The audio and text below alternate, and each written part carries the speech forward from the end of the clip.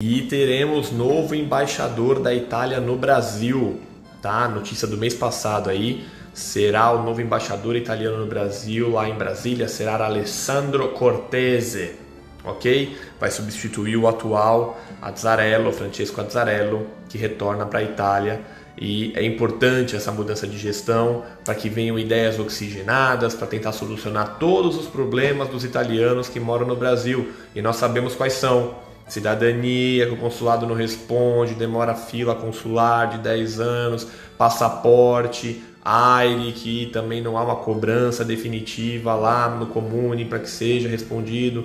E agora também o que vem sendo levantado pelos comitês das transcrições dos casos de cidadania feito via consulado. As pessoas têm passaporte e 70% a 80% desses atos não são transcritos. Isso é um absurdo, é muito perigoso.